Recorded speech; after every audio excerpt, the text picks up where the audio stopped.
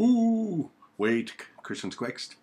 How you doing out there in internet land? Hey, oh, someone's trying to message me. What's going on? So, this is Thrifting with Uncle number 3. Today is the music edition. Because over the past few months or so, I've found a lot of cool CDs and music books, guitar books, particularly.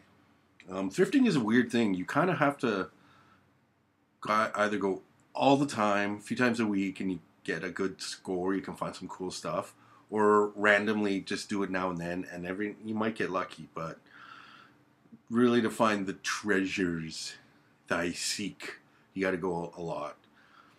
And right now I'm not doing that a lot, because I've got a lot of stuff. I've got everything I need, I want, all the CDs and books and shit. So I don't really need much anymore, so I'm not doing it.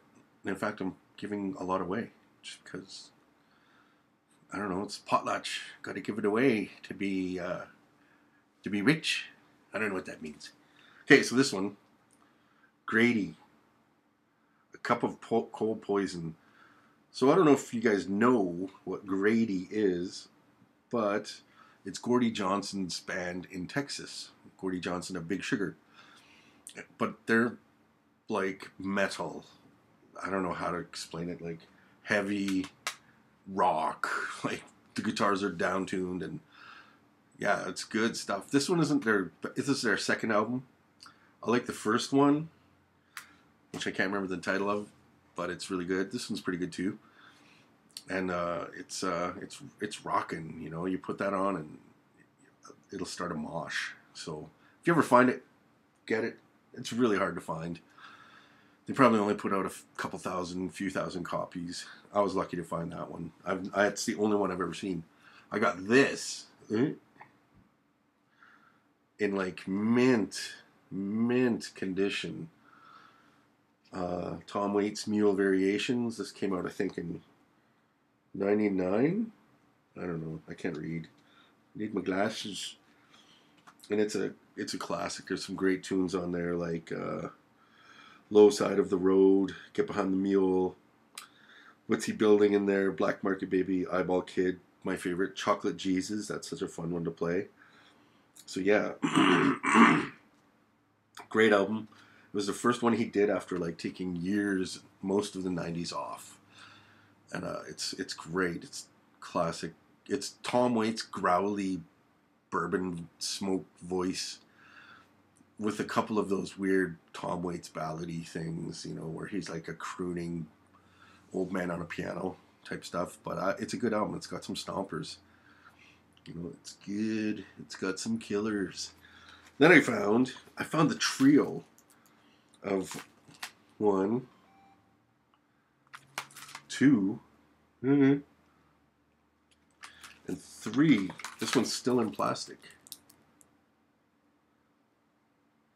Johnny Cash. The price is $16.99, but I got it for like $1 or $2, maybe not even that much, at a thrift store downtown. So I got the holy trinity of the Johnny Cash albums that were produced by Rick Rubin. And these respectively came out in 2000, 1994, and 1998. So 1998, 1994, and then 2000. So these are the reboot, basically, American Recordings and Rick Rubin produced, signed, and then produced between 3 and 6 albums for Johnny Cash in the 90s and early 2000s, leading up to his death. Johnny Cash died in 2003, I think. Don't yell at me if I'm wrong. But these are great. What Rick Rubin did was he essentially stripped Johnny Cash down from like the, I don't know, 80s sound that he was stuck in, and just stripped it down back to Johnny Cash, his voice and his guitar, and simple songs, but good songs. And they wrote songs together. Johnny Cash wrote songs on his own, and then they did some wicked cover tunes like Soundgarden's Rusty Cage by Johnny Cash. God, that's a stomper. I Won't Back Down, you know, the Traveling Wilburys. Solitary Man. Geez, there's so many good songs in here. Before My Time. Wayfaring Stranger. Where are we now? See, I need my glasses. The Kneeling Drunkard's Plea, Southern Accents, Mean-Eyed Cat, Unchained, I've Been Everywhere, The Beast in Me, Why Me, Oh Lord, Bird on a Wire, Tennessee Stud, Redemption. I think he did Redemption with Joe Strummer. It's great. So yeah, if you ever get the chance to get these 3, do it. American Recordings, Unchained, and American 3, Solitary Man. So those were some pretty damn good scores out there in the thrift land. Okay. Then really quickly, the Guitar Handbook. I got it.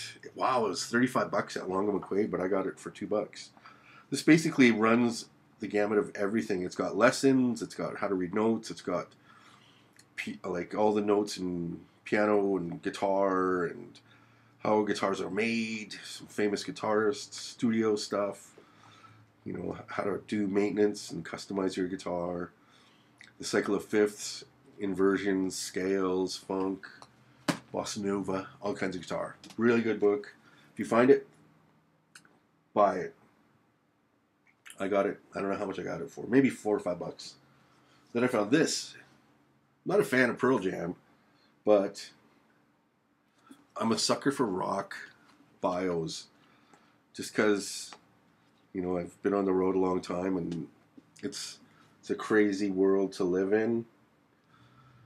And this is their book called 20. So it's celebrating 20 years of Pearl Jam, I think.